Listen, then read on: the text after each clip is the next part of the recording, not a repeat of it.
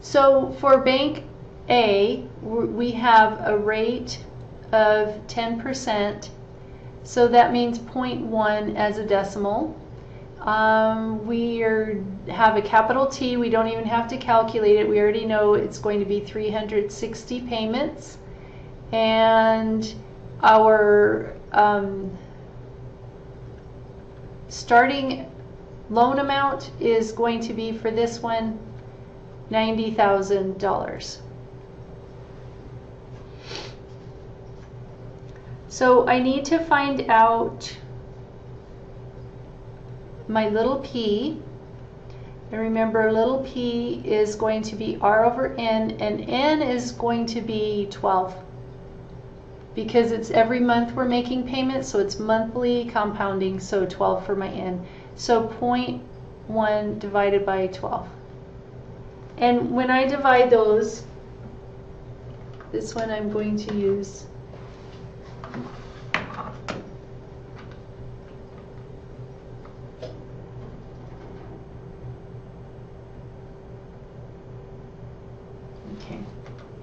So 0.1 divided by 12, and I get a repeating decimal, so I'm definitely going to want to store that or something. Maybe you don't need to yet, so 0.0083 repeating, and then I need to calculate my Q. So Q is 1 over 1 plus little p, and so I can go ahead right away and add the 1. And then do the inverse, so 1 over x, and then that's my Q. And that I will want to store. So 0.9917, and it goes on. So that I'll store on this calculator. I push store, and the number where I want to store it, and that's all you have to do. It doesn't give you any feedback, but I stored that one in number 1. So now we'll go to the formula. And I have $90,000 equals whatever my payment is times Q. And I already stored Q in bin 1, so I'm just going to write it. And then I have bin 1 again to the 360 minus 1 over bin 1 again minus 1. And that's my whole formula. It looks a lot shorter when I just put what bin I stored my Q in. So remember, start up here. Let me change my pointer. Start up here. So I have my Q, which is still sitting on my calculator, raised to the 360th power.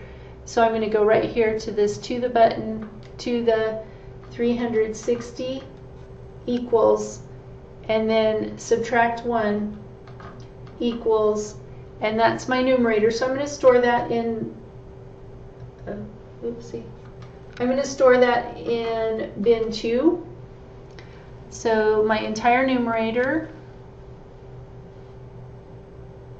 I stored in bin 2, and then I need to do my denominator, so that 1, so I have to recall 1 minus 1, and I get that value. I want to do the 1 over x and multiply by what's in bin 2. So I'll do that.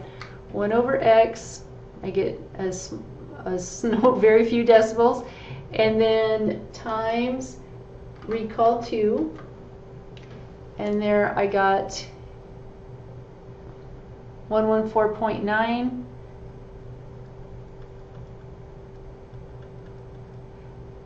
And that I have to multiply by bin 1.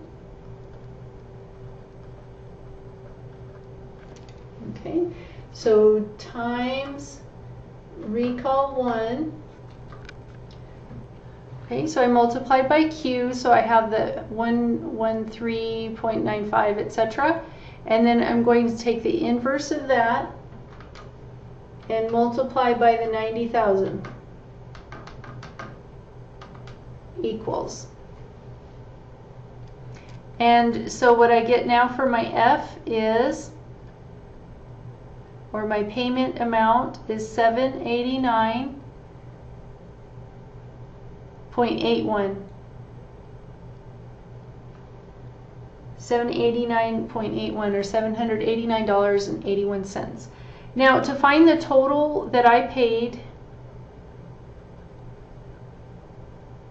because on some problems you will be asked to do that, you take the 789.81, so I'm going to retype it in, 789.81, so that the pennies are accurate, and then multiply that, because I made 360 payments of that size, so times 360, and that gives me the total amount that I paid for this loan.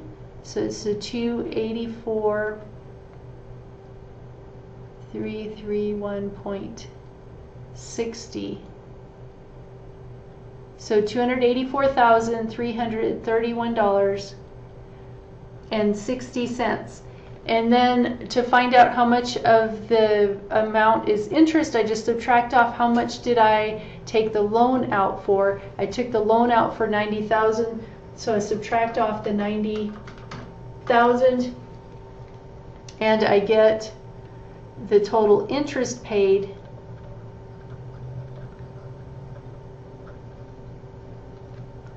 would be $194,331.60. So $194,331.60. That's crazy expensive to buy a house. We pay a ton of interest to do it.